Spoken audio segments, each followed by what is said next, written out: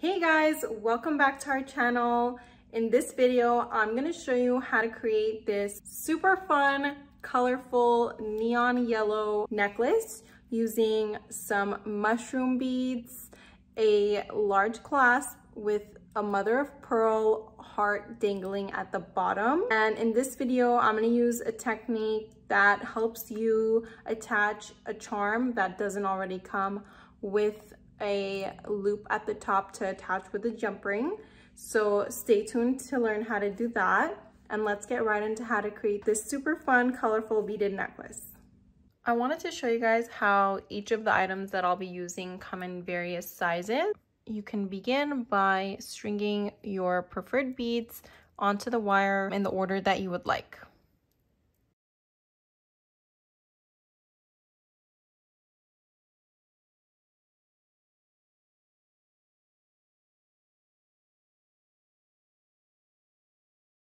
Once all your beads are strung on the wire, go ahead and grab your crimp cover and slide the crimp cover onto the wire just like that. Then you want to grab your little crimp bead and insert that into the wire as well. Once the crimp bead is on the wire, grab the tip of the wire and loop it once more into the crimp bead.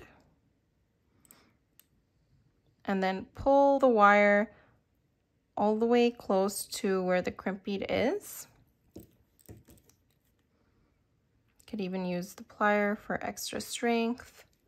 And then it should look something like that. Then you want to go ahead and use the bottom section of the crimper tool that's like a little heart shape, and then just press down the crimp bead just like that, and then turn the crimp bead to the side, and then put the crimp bead on the top section of the crimper tool, and that's going to allow the crimp bead to bend over and create a tighter section onto the wire so that the beads never slip out. So essentially what's happening with the crimper tool is the round bead is going down like this, and then you're folding it over on top and squeezing it so the wire is fully shut inside. Then you can grab your cutter and cut the excess wire off because you don't want that showing from the crimp cover. Then grab your crimp cover and pull that all the way to the top where the crimp bead is, and then use your plier to close the crimp cover on top of the crimp bead. And it should look just like that. Since we started beading with the wire still attached to the spool, you can go ahead and grab the spool now and then give yourself enough room to work with the opposite end as well.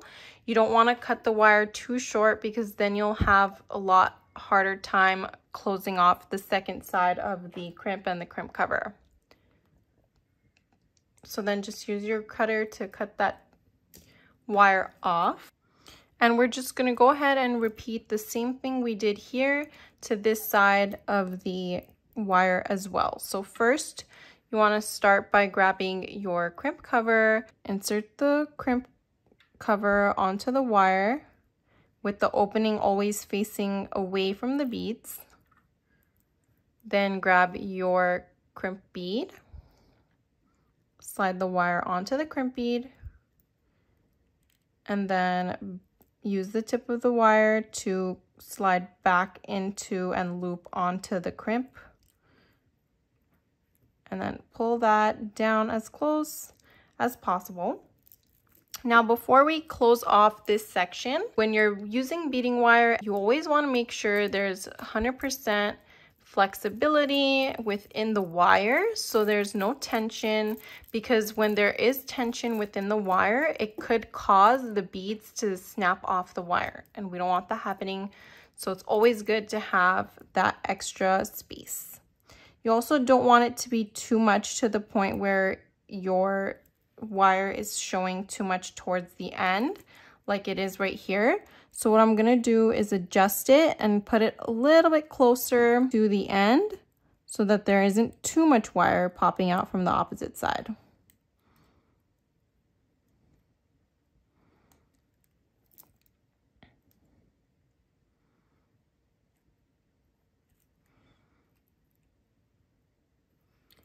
So now what I want to do is slide this crimp bead closer down over here and then pull the wire so that it is closer to the end. And then once I do that checking method to make sure it's not too tight, I'm going to go ahead again with the bottom section of the crimper tool and press down to create a heart shape. Then turn the crimp bead to the side and on top of the crimper tool and press down so they fold over on top of one another. And the crimp bead should look like this. Then you can go ahead and cut the excess wire off and use your tool to crimp down onto the crimp cover so that it shuts over the crimp bead just like that. Now that we have both sides of the crimp ends finished off, you can go ahead and grab your jump ring. And in this case, I'm going to be using 3 size jump rings. This middle size is going to connect onto the end of one side of the crimp cover. And you're going to use it to connect your clasp onto.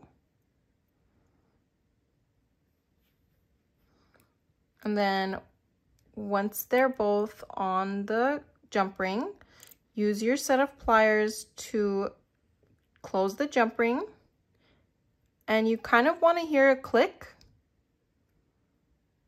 and pass it and then come back to where they meet to ensure that the jump ring is fully closed on the crimp end and the clasp. And for the second side, I'm going to be using a mini jump ring as well as a larger jump ring because you want the jump ring to be large enough to comfortably have the large clasp hook onto. First, we're going to start off by opening up the little one,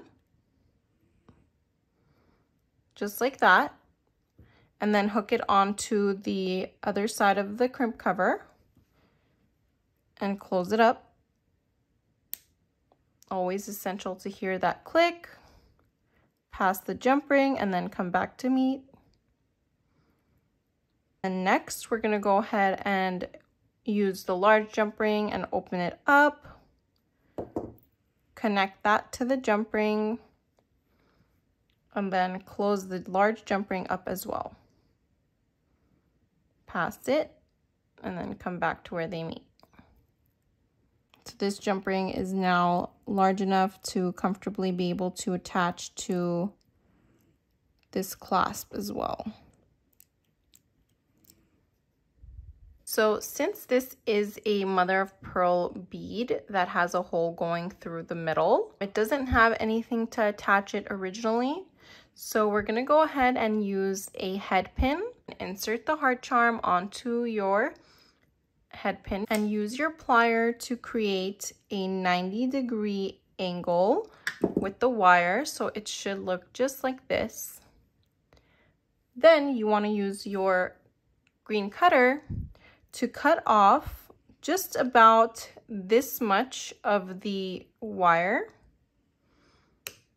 Grab your round nose plier, and this is the plier that you're going to use to bend to create a loop on top of the heart.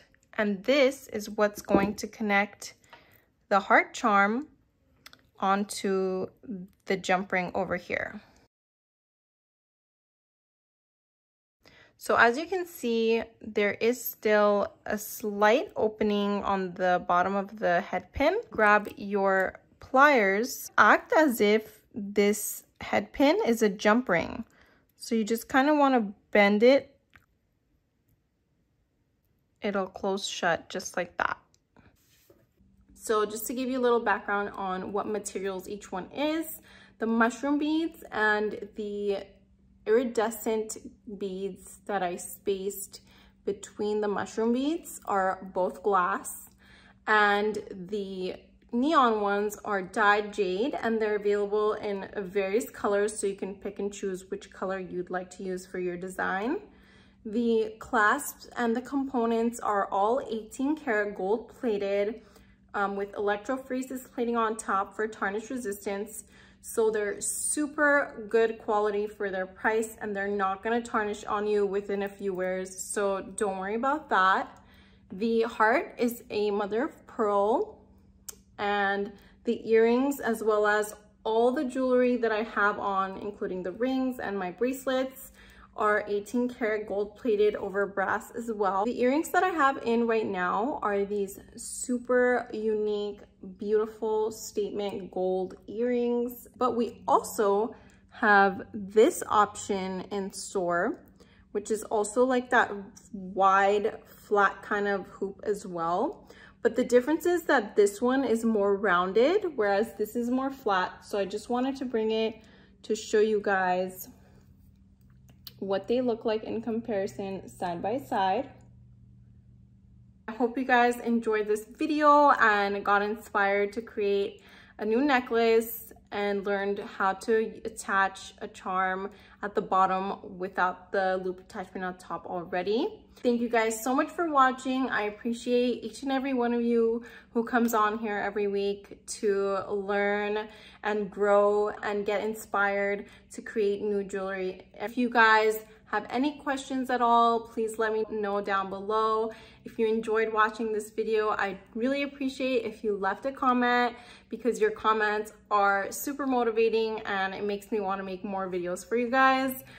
Be sure to hit that thumbs up. If you look down below in the description of this video, it'll show you all the products that I used in this video with the link and the time next to it, so you can click that specific item that I used in the video and it'll redirect you to our website, www.athenianfashions. I'll link it right here as well.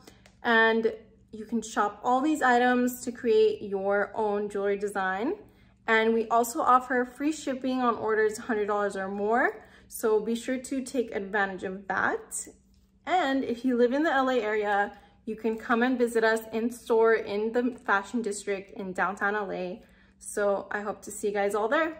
Thanks for watching. Bye.